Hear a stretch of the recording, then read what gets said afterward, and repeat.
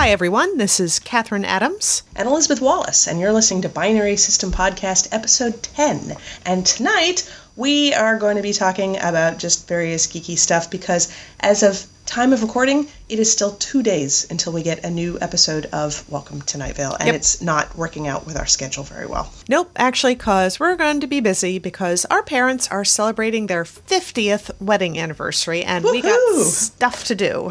Yeah, we got lots of stuff, including a secret preparation for something, which we're not going to talk about tonight because I don't think Mom listens to these episodes regularly, but you never know, she might, so we're not going to say anything. Because it's a surprise. Yeah, it is a surprise, but it is. So tonight we're talking about geeky things. There won't be an episode next week. The following week, we don't know, depending on what the drop schedule is with Welcome to Night Vale episodes, we may recap 2 episodes in one podcast. You never know. That we could just mix it up like that. And I'm actually looking forward to this next podcast because the conversations going around about the episode is that apparently they had originally planned this to be a live episode, but decided it was too weird. So they reworked it later for a regular episode. Oh, now I'm all curious. That's going to be awesome. Yes. Hope that's true. Yes. But you know me and Catherine, we never lack for geeky stuff to talk about. So what have you been up to lately? I finally watched the first episode of Sense8, which you had been telling me about and which I have heard very good things about. And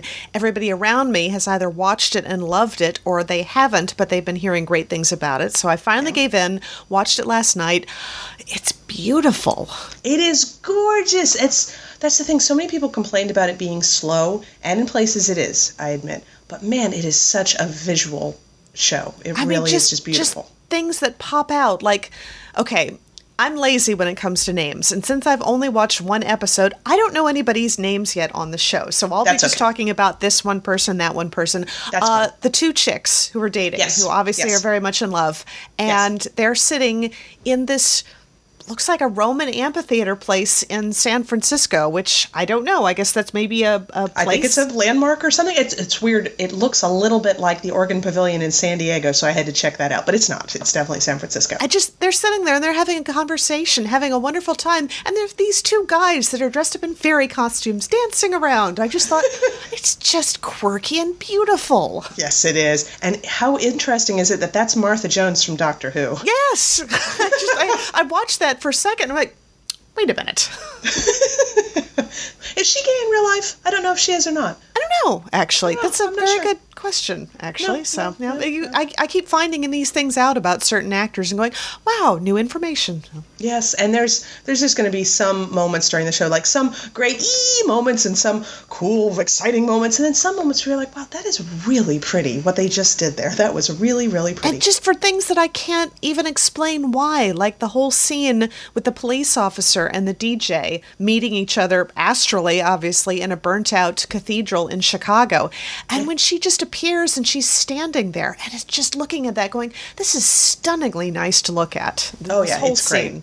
It's great. And there's definitely weird things, and I'm still not entirely sure about the ending, which is not bad, but I was just like, I may need to watch that one again. But it's a very satisfying show from beginning to end. I really liked it. Good. You do have to get past the slow bits. You definitely do. That's fine. And I was also a little surprised to see that Daryl Hannah was in it. I didn't expect that. No. I think Patty said the same thing. She's like, oh, Daryl Hannah was in that. I'm like, she's not in there too much, but that's not the last you're going to see of her. But yes, well, I was actually watching that with Nathan last night, and we watched the full episode, and he said, so Daryl Hannah's going to be the Obi-Wan Kenobi of this show. I'm like, looks like, yeah.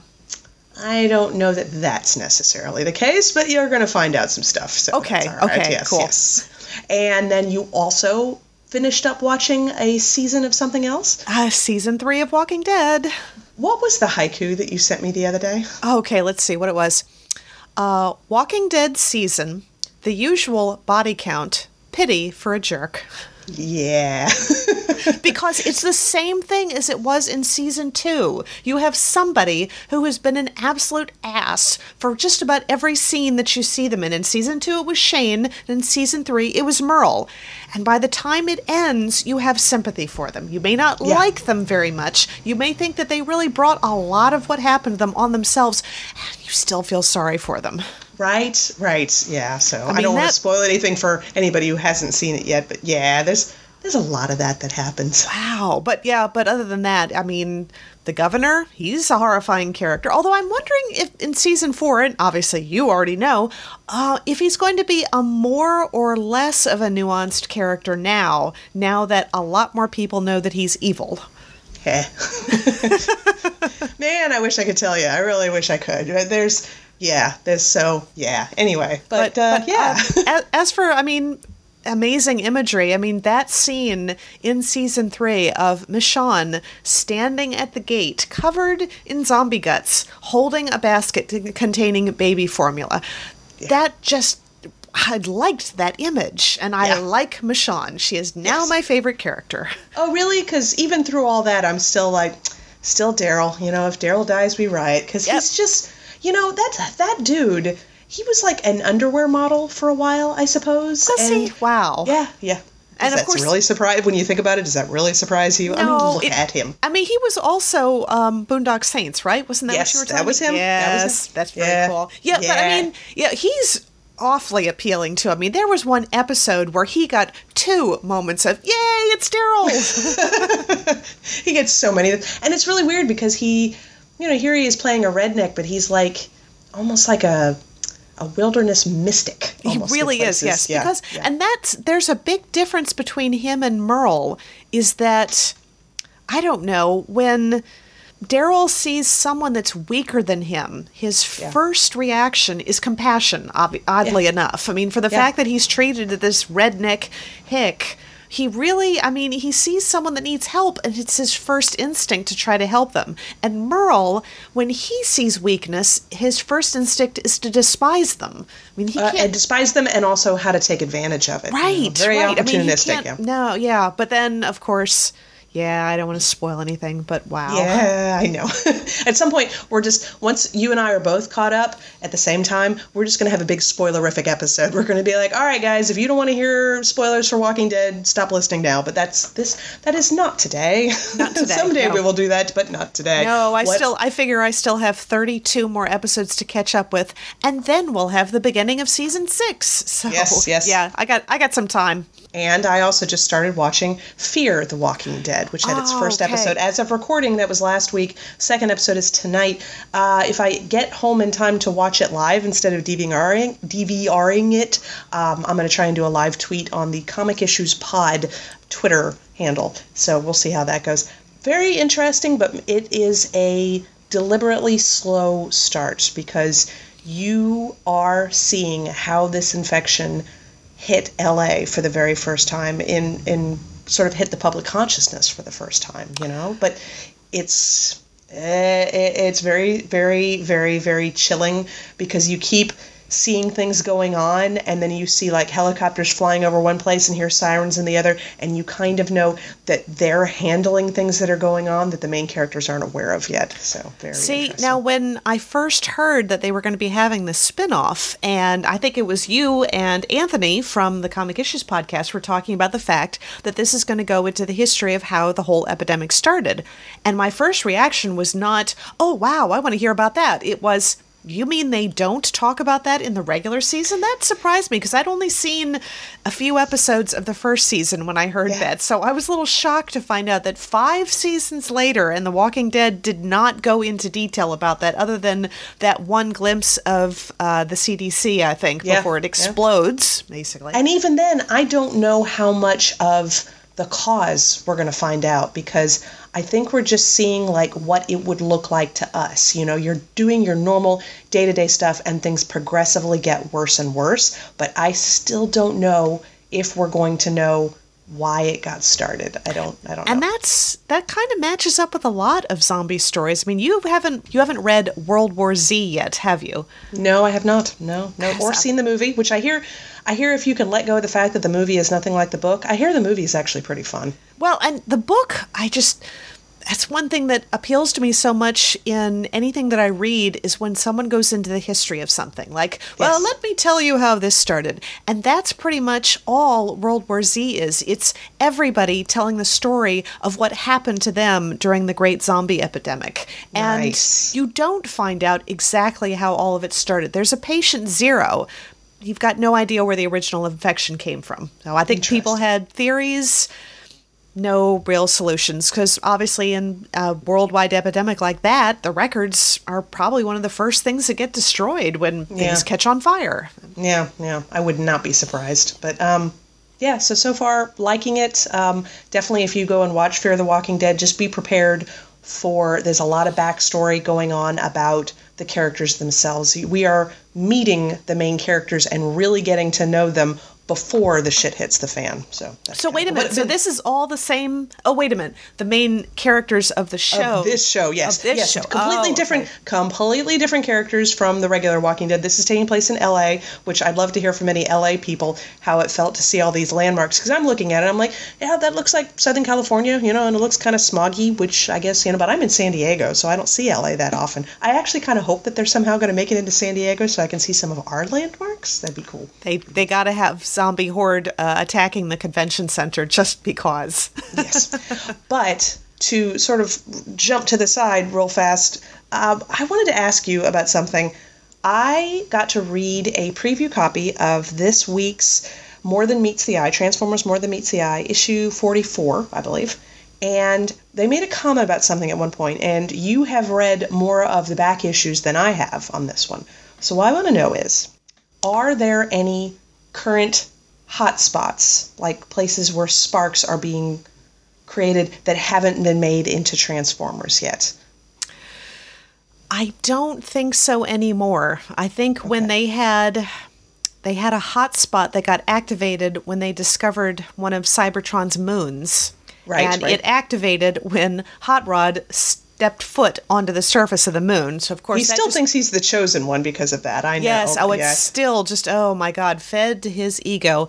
But then it stopped. And I think the only one that came out of that was the one that Brainstorm harvested and kept inside his briefcase. Or, no, kept it inside his chest plate, I think. Oh, that's right. So they made a comment at one point about the Transformers race being finite, that this is it. Is that the case? Is that something that they had ever spelled out? Oh. It was mentioned in terms of like, oh yeah, of course the Transformers race is finite. And I'm like, are they? Are they really? There aren't any more being created? I mean, because constructed cold can take a spark from an existing spark, right? That was actually the propaganda that was spread about that. They called it spark splicing, but that was cover, because what it was they were harvesting sparks from the Matrix, and that led to a whole ideology of the idea. You haven't even read the whole thing about the Judge character showing up and deciding that all the constructed cold characters were part of the Transformers' original sin and needed to be eliminated. No, but I know that was a thing. I know that the constructed cold guys had it real rough for a while. You called it apartheid of the trans. Yeah, it was that was something that had been for ages. I mean, not only segregating Transformers based on whether or not they had it was their real alt quote unquote sparks, real sparks, or really good alt modes. Yeah. But that character decided that it was a sacrilege what they had done to harvest it from the Matrix. Wow. Now, the Matrix is no more. You remember that the Matrix got wiped out and turned into a star map. So you can't get any more sparks from there. And if they don't have any more...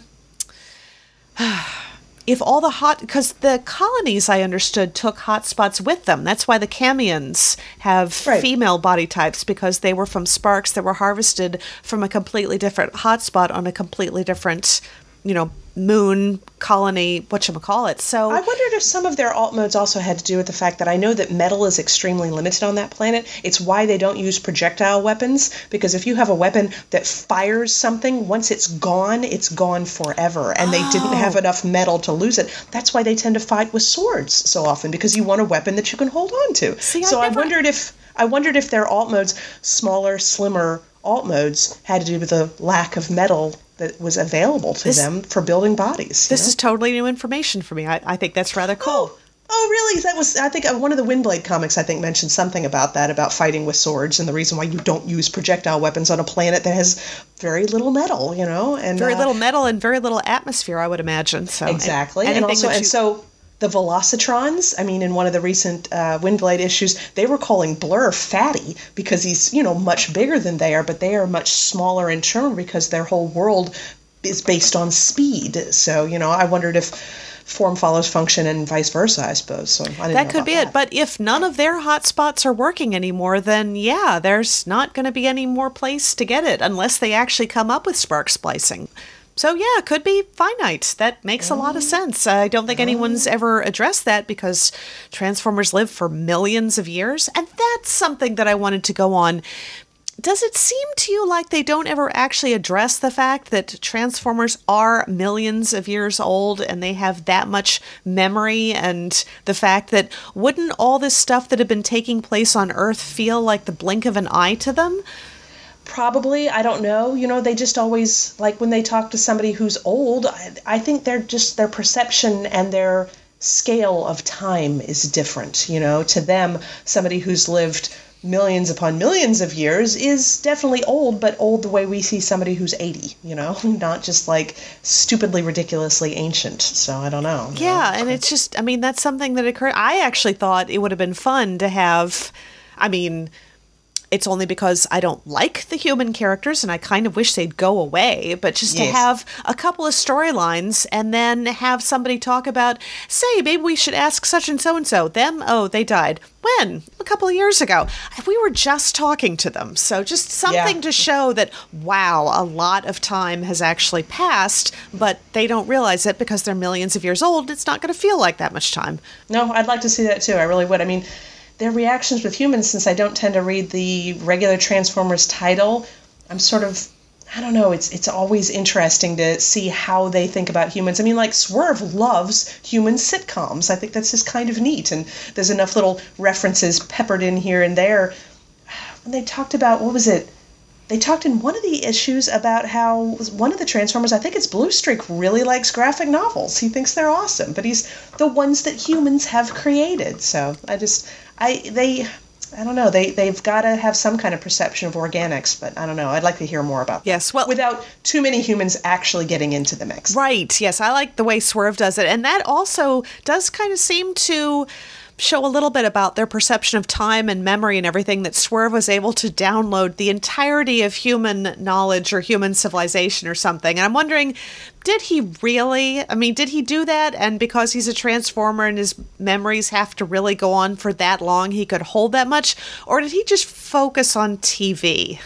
Yeah, and it really could be a little a column A, column B, or he could have done neither of those things and he was just lying to make himself look better. Well, that's true.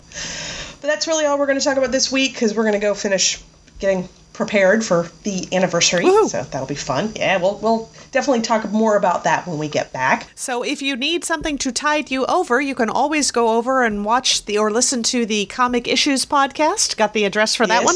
Yes, that is at comic-issues.com. You can come listen to me and Anthony talk about comic books. We just had a NerdCon live recording, and that was where we talked about and had members from Comic Issues Podcast, Movie Issues Podcast, Two Geeks and a Podcast, Binary System Podcast, and Pixel Clicks Podcast. So that covers comic books, general geekiness, tabletop, gaming, movies. Pretty much if you're into something, we have a podcast that's talking about it. All of that is on PixelatedGeek.com. But other than that, we will talk to you guys in 2 weeks. Talk to y'all later.